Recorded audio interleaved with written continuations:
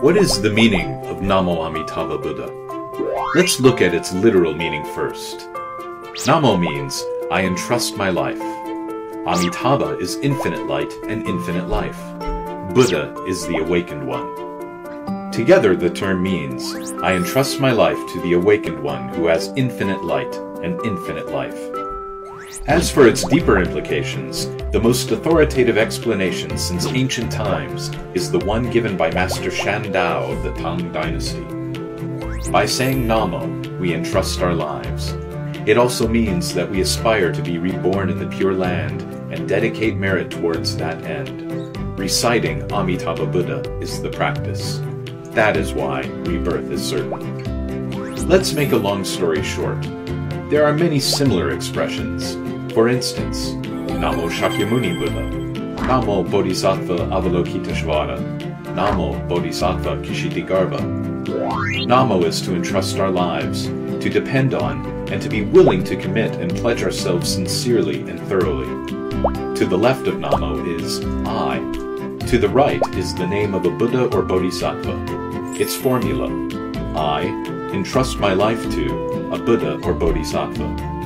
I am very small and weak, and I believe that the Buddha or Bodhisattva will love, help, protect, and rescue me, so I entrust my life. Namo. To whom should we Namo? It's a question of choosing a direction. Nowadays, people often say, choice is more important than effort. This shows how significant direction is. In the last video, we said Amitabha Buddha is the king of all Buddhas, and his light is the most esteemed. He made 48 vows to deliver sentient beings. So taking refuge with Amitabha Buddha and relying on him are absolutely trustworthy. Of course it is him we should choose. Reciting Amitabha Buddha is the practice.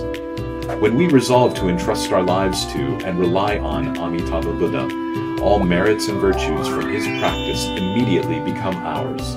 It's like the moment we get on a bus. When the bus goes forward, we move along with it.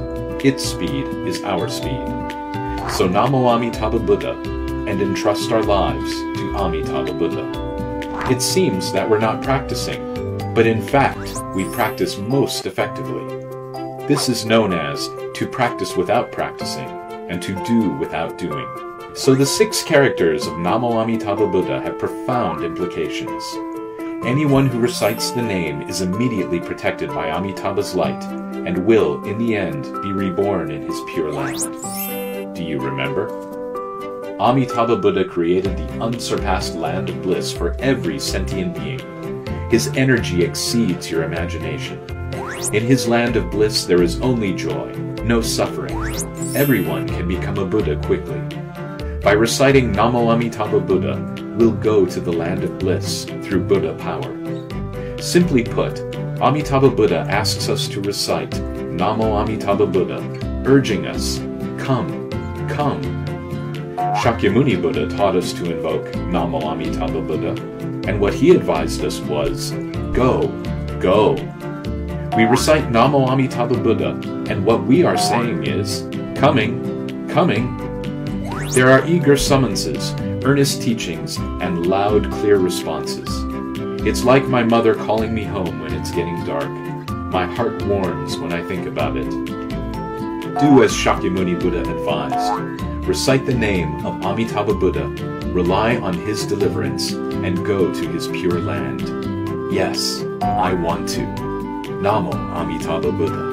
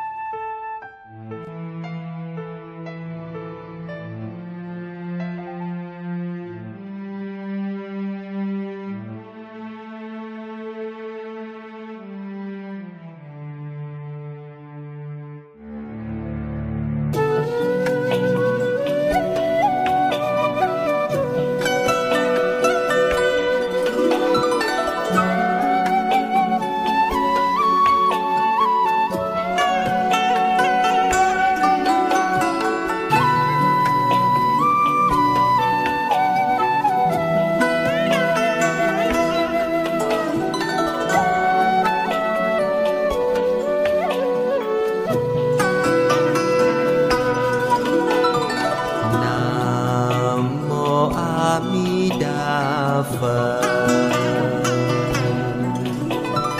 Namo Amitabha. Namo Amitabha. Namo Amitabha. Namo Amitabha. Namo Amitabha.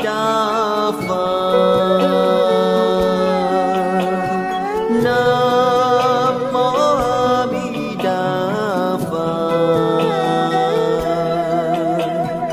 Namo Amitabha. Namo Amitabha. Namo Amitabha.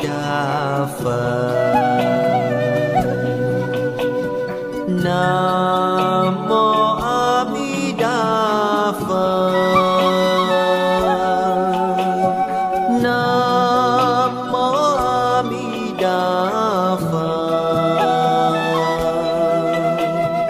Namo Amitabha. Namo Amitabha. Namo Amitabha.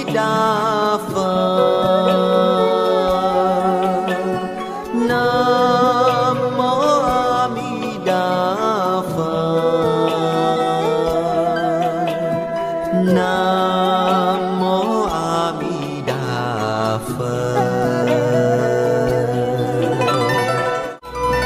Namo Amitabha.